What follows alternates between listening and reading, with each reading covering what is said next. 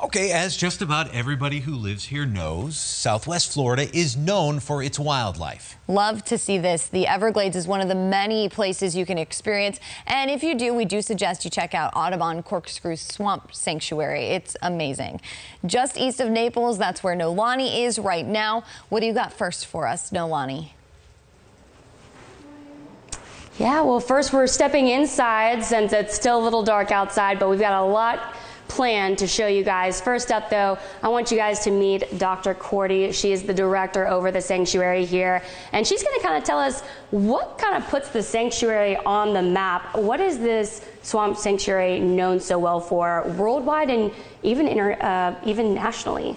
Right, Corkscrew Swamp Sanctuary is really known for its bald cypress forest. So the swamp, so a wetland with trees is a swamp, and our trees are over 500 years old. And so the community here in Naples came together in the early 1950s to protect the sanctuary. So we're really known for our bald cypress trees, as well as the incredible orchids that we find in these trees. Yeah. Each summer our super ghost orchid blooms, and it brings visitors in from around the world.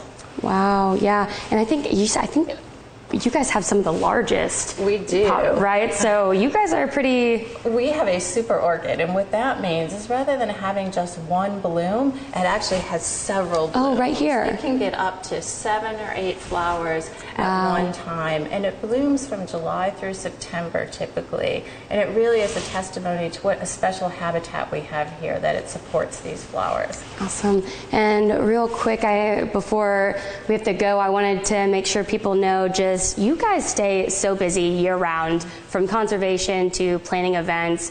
What does that those efforts look like? Well, we're open 365 days a year, and we open every morning at 7, and we take visitors in until 4:30. And so every day we're open and available for people to come look at birds, see wildlife, and benefit from our wetlands. We have planning throughout the year with bird walks every day at 10:30. So it's busy here, whether it's winter months or summer. Awesome.